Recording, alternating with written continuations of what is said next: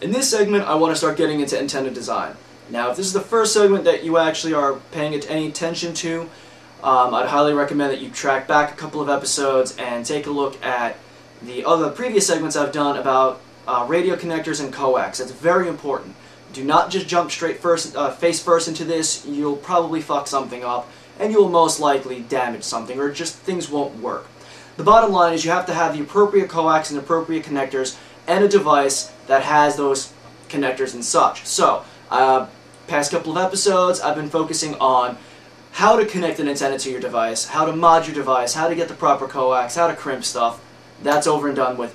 Let's learn how to make some antennas. But before we can do that, we have to understand some principles of what a radio wave is. So I've got a couple of slides in a presentation here, so let's go ahead to that and I'll try to explain some of the fundamentals. You have to understand that frequency is a measurement of oscillations of a sine wave for every second. Now, a sine wave is an electrical wave that'll actually repeat up and down from a positive to a negative so many times per second. That is what frequency is, how many oscillations per second. Now, you have to understand wavelength. And the wavelength is the distance between two common or similar points on that waveform itself. This little symbol on screen is our friend lambda. And lambda is the Greek character in math for wavelength. Whenever you see this character, it is going to symbolize the equivalent understanding of what your wavelength is. So this means wavelength. Now, to calculate the wavelength, we need to know c, which is the velocity of light, and f, frequency. So, the letter c is going to take place for the velocity of the speed of light, and lowercase f is going to take place for our frequency. So, because we're going to be working a lot in 2.4 gigahertz, we know that the frequency is going to be 2.4 gigahertz, and we know that the speed of light is 29,979,245,800 centimeters per second. So lambda, or wavelength, is equal to c divided by f. So your wavelength is equal to 29,979,245,800 divided by 2,000,004,000,000. And when we plug these values in for Wi-Fi, the wavelength comes out to about 12.49 centimeters or 4.9 inches. So there we go. Now we understand what the wavelength is. The wavelength is the actual physical distance between two common points on a sine wave, or on a radio wave. And the reason we need to know this is because our antennas need to be specifically tuned to that wavelength. The reason being is an antenna is essentially a net for radio. So when you have an antenna, when that wavelength changes, when that physical size of that antenna changes, you're also changing in what it actually absorbs on that frequency. So this is how you tune an antenna specifically for a frequency. So, we know what wavelength is, we know what frequency is, and we know the basic concept of what an antenna does, but really, do you understand what an antenna really does? Let's say that this balloon, for a lack of a better example, because I don't feel like spending 3 hours to go and do a computer-generated simulation on a presentation that should only take 15 seconds. Let's say that this little red balloon is a visual representation of your radio field, or your estimated radiated pattern. In the very center of this, right around here, would be your transmitter.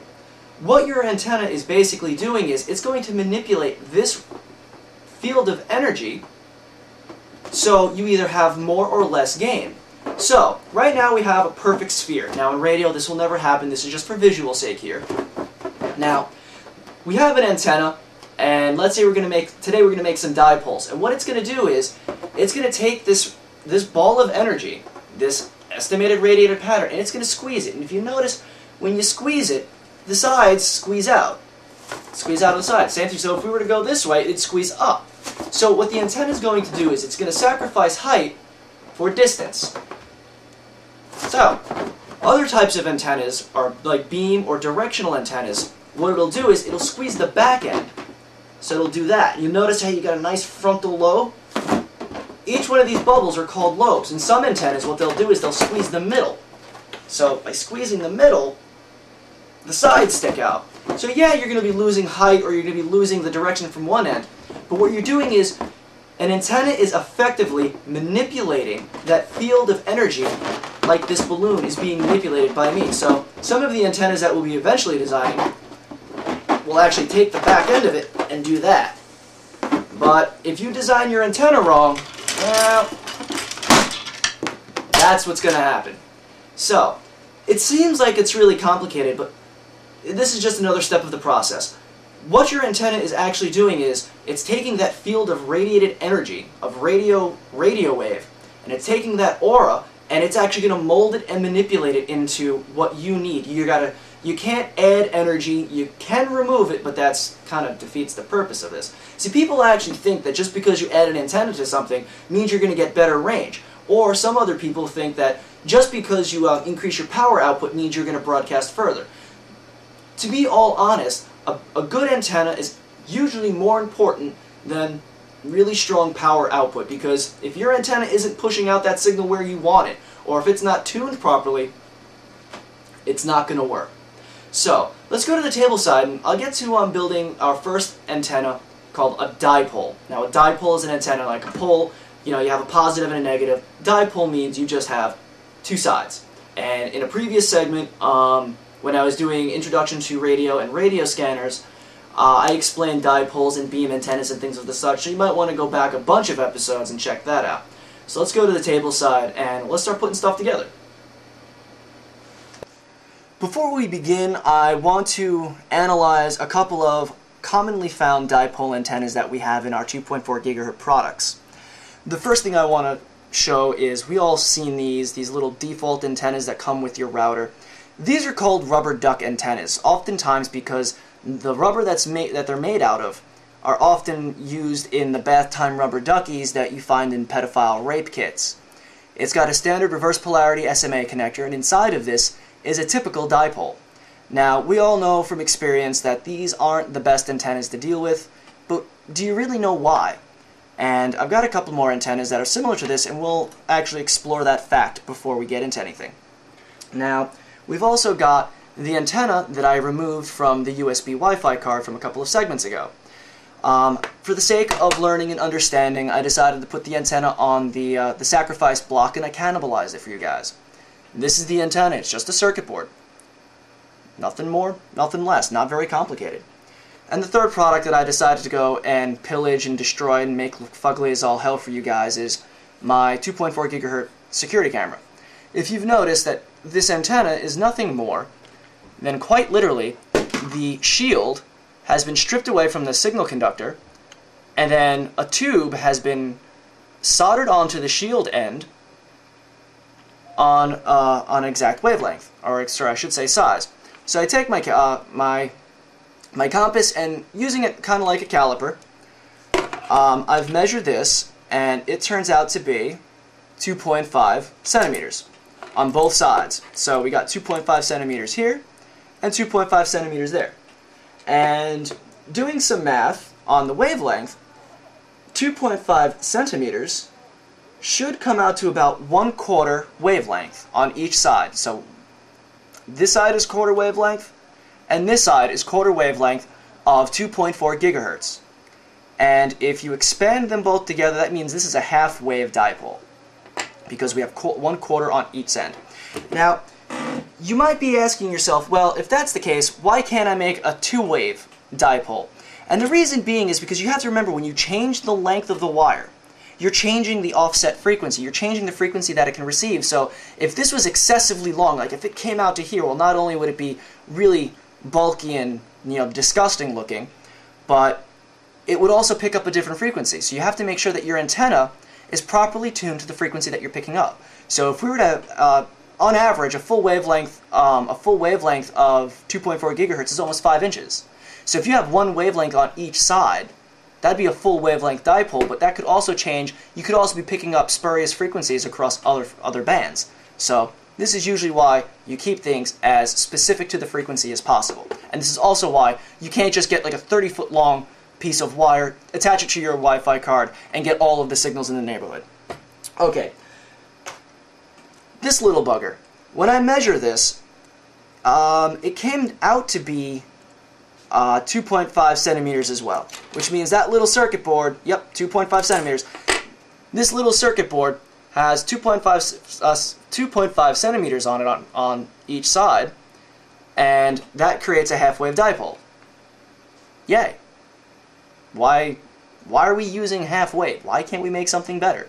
But a lot of times half-wave works just fine.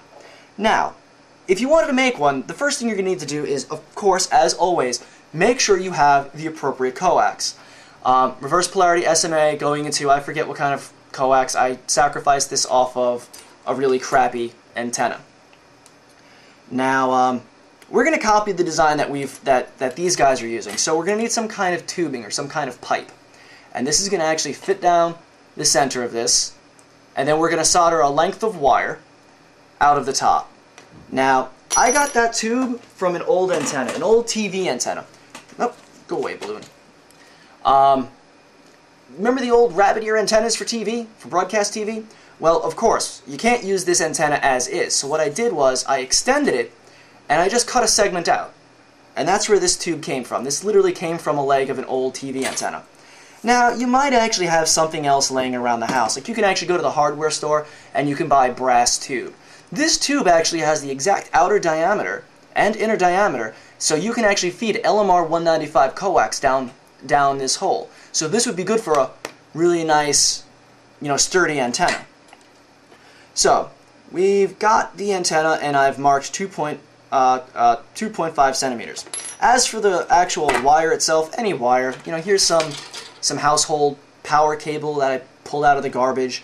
I pulled the sheathing off of it just so I can solder it. You can use an old coat hanger.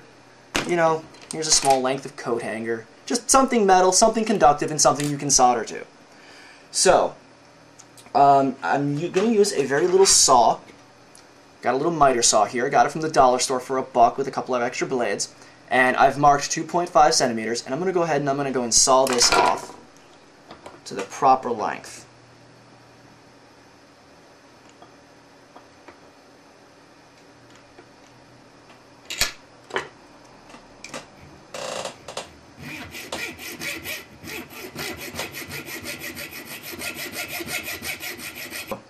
It took a little bit of effort, not really, but for the sake of just bitching and complaining. Anyway, here we go, got our marker. I'm going to go and mark up 2.5 centimeters. 2.5 centimeters. Okay. And then we're going to take some wire cutters. I've already pre-tinned this wire just for the time constraints. We're going to cut this wire. Now, whenever you're making something for 2.4 gigahertz, try to stay as spot on to your measurements as possible. So, having a hand file around and actually filing down things down to the closest millimeter is a good idea. Personally, I tried to be less than half a millimeter off, but if you are, it's really not going to kill you. It'll probably could kill your Wi-Fi card, but that's besides the point. Okay, so we got the tube end and we've got the little nubbin end. So let's go ahead and get this on the coax.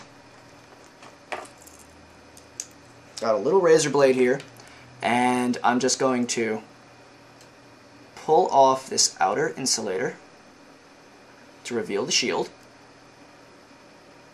trying very carefully not to actually pierce the shield or even the center conductor, and then just peel the shield. Well, actually, first thing you got to do, I'm sorry, I always forget to do this. Go ahead and put your collar on first. Go ahead and put the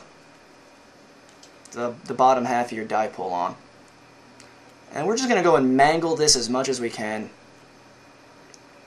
And there we go. We just want it going in the opposite direction. Just like that.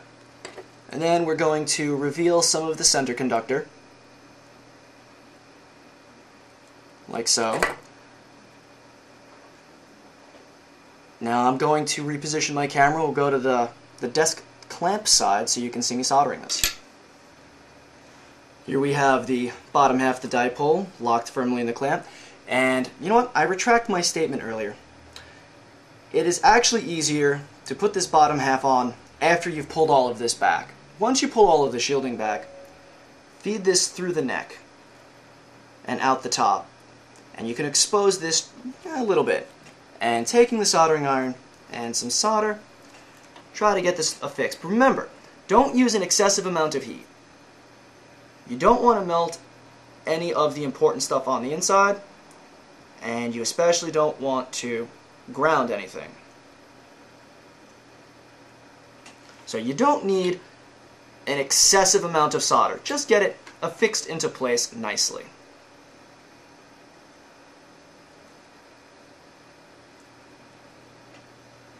There we go. It's not too hard.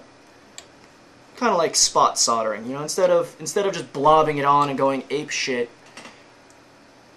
just heat it up a little bit, apply a bit of solder, and just let it flow. There we go. That's going on nicely. There we go. So, make sure we get that nice and shielded up. It doesn't have to be super perfect. So, alright. Not excessively difficult. Okay, I'm going to let this cool down a little bit before we go to the next stage. Okay. And of course, as always, pre-tin. Pre-tin. Tell you the truth, we don't even need to really do anything. As long as this little wire, the shield, the signal wire, is 2.5 centimeters, then we really don't even have to do anything. But to tell you the truth, I want a slightly more sturdy wire than this really flimsy coax. I'm going to trim this down. That's an excessive amount. Okay. And, you know, here we go. Here's our little signal wire. I'll try to do this on frame. This is actually very awkward for me. So, you'll have to forgive me if I block anything.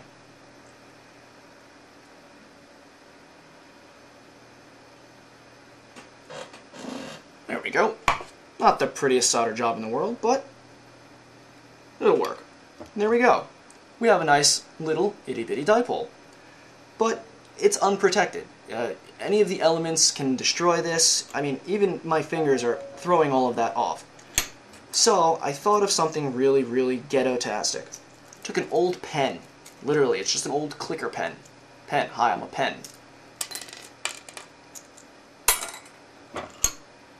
There you go. You can cut the pen to size. A lot of pens usually have that nice little ass end cap. You throw this in, spooge some hot glue in the ass end, or whatever, and you get yourself a nice little detachable dipole. And if you can go get your ass to the hardware store, you can go and get these little itty-bitty clamps. So now you can actually go around, you can go ahead and glue your dipole, and you can actually have a clamp-on dipole. So if you take mass transit a lot or in a car a lot, when you're inside of a car or a train, they're made out of metal. And as we all know, hopefully from earlier segments, if I've explained, metal will reflect radio waves. So if you're inside of a metal car, or if you're inside of a metal train, your radio signal can't get outside. So by taking this and just clipping it outside, well, you have an antenna outside. Now you can actually propagate your signal a little bit better. Okay, for quality's sake, I'm going to be listening to this access point for a little bit, and it's got the stock and standard rubber duck antenna. And what we have done is pretty much create an exact copy of that antenna. So there should be no reason that our antenna operates any poorly than the other one. So let me go and signal Bunny, and what I'm going to tell her to do is unplug that antenna and switch it out.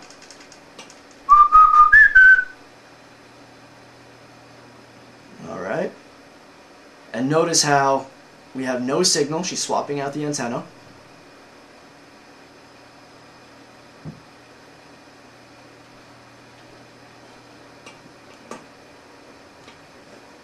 Seems like she's starting to plug the damn thing in.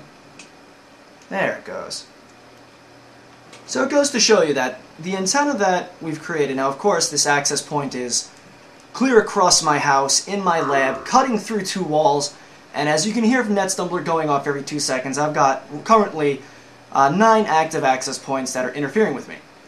So, it goes to show you that the antenna that we created is just as good as a rubber duck. However, because it's on the end of a cable and we can put this outside of our window or outside of a vehicle, this antenna is actually better than, in its features, better than an original one.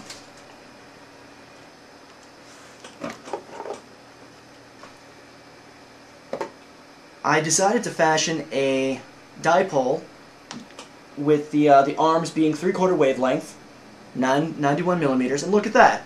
We've got quite a bit of difference. So we went from an itty-bitty, inky-dinky little dipole to something that's slightly bigger. So it goes to show you now, if we were to make this a full wavelength, yeah, would be almost 10 inches long, but still, you'd have a significant amount more gain. So it goes to show that just with a little bit of wire, a piece of coax, and an appropriate connector, you can go ahead and make yourself a better antenna than what those stupid little rubber ducks have. If not the same amount of gain, then maybe you get a little bit more. And if you notice that now that I've had this new antenna, there aren't as many gaps in the radio signal. So really, when you're making an antenna, you're not just increasing or decreasing the signal strength itself, you're also increasing the link quality. You're making it so there's no more gaps and no more breaks. So this is just the first part in a multi-part series, so if there's any questions or comments, or if you have anything that you need to ask or would like to say, I know that I didn't cover everything.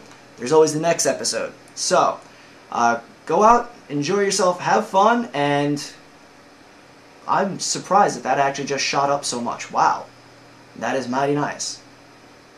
Can you believe that I made this out of crap I made this out of garbage? Huh. Anyway, end of the segment. Have fun, everyone.